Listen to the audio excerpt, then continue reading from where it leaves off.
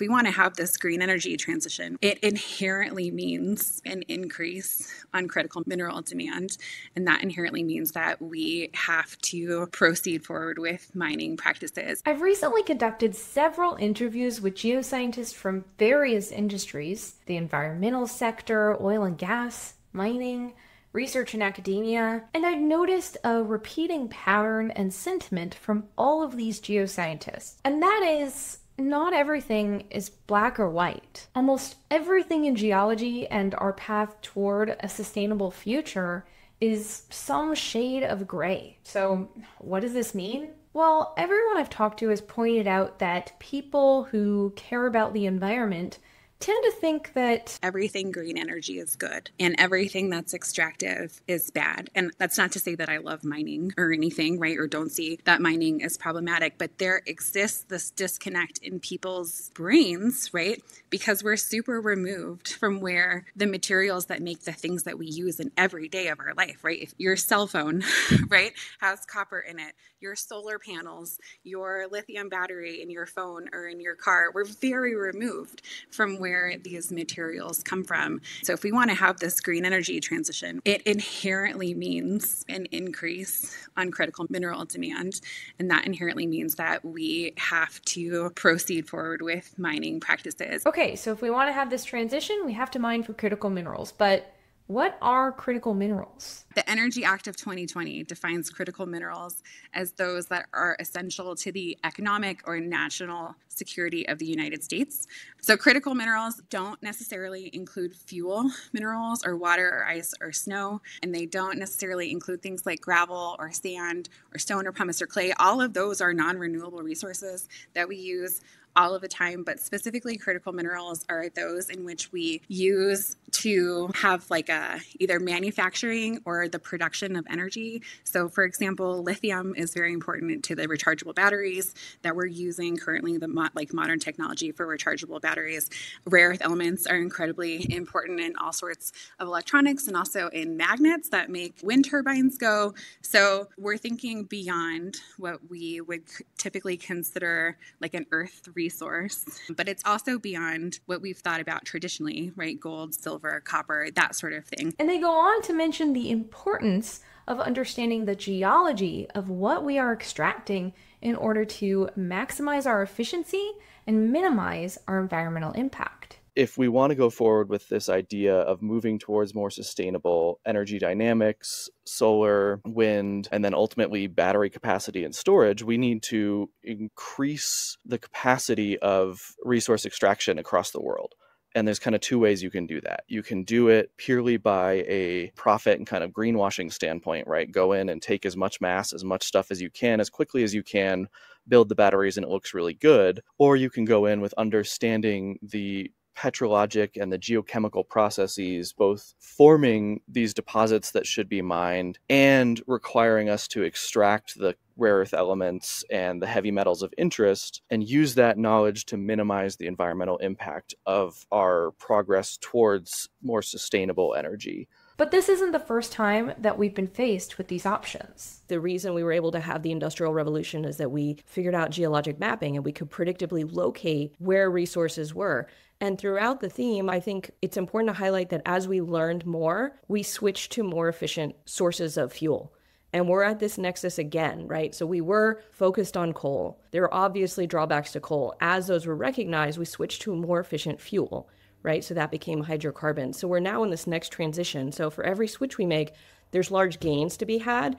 You know, you switch from muscle power to steam power, right? That changed the way society operated. And I think, yes, geology got us here, but we've also been making improvements, and we have the opportunity, if we can focus these studies, determine in advance what are the drawbacks, how do we effectively manage them, so that in another 50 years, we're not having this conversation about the extractive practices, right? So as we learn better, we do better, but that means we need people to be contributing to the conversation so that we can make these advances to better understand these systems. And there are two main reasons I really wanted to highlight this topic now. The first is that geoscience enrollment is currently declining. I've talked about this in depth in a previous video, so I won't go into detail now, but it really makes us as geoscientists and as educators wonder, why are younger students, new students, not choosing to study higher temperature petrology or geochemistry as their discipline? Perhaps it's because a lot of people now are making decisions, as they should be,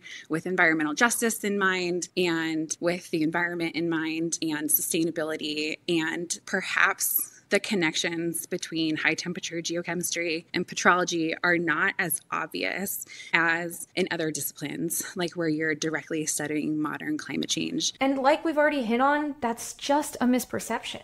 We need geoscientists to make this green transition and to build a sustainable future. But the other reason I really wanted to bring all of this up now is because the current state of funding, or shall I say defunding, here in the US. This is something that's come up in every interview and that's deeply affected every geoscientist I've spoken to, regardless of their industry. And it really hit me when Michelle mentioned this as she explained why she and her colleagues decided to lead a research session about the societal relevance of petrology, volcanology, and geochemistry. It was in early February 2025, and there are some really interesting things happening politically. And I think that it was very easy as a scientist at that point to feel lost or undervalued. And so I just thought, like, oh, this would be a really great way for like us to do something to point out what we're doing and why it's important and why we should continue to fund this sort of science. And obviously not all science funding will be lost, but the funding for science working toward a sustainable future most certainly will be. And again, a sustainable future does not mean cutting out all oil, gas, and mining. In fact, another thing I keep hearing from people, regardless of their industry, is this word balance. There needs to be a better balance between extractions and the environmental health. So people used to do all sorts of things without any sort of consideration, right? And like, we're not stupid anymore.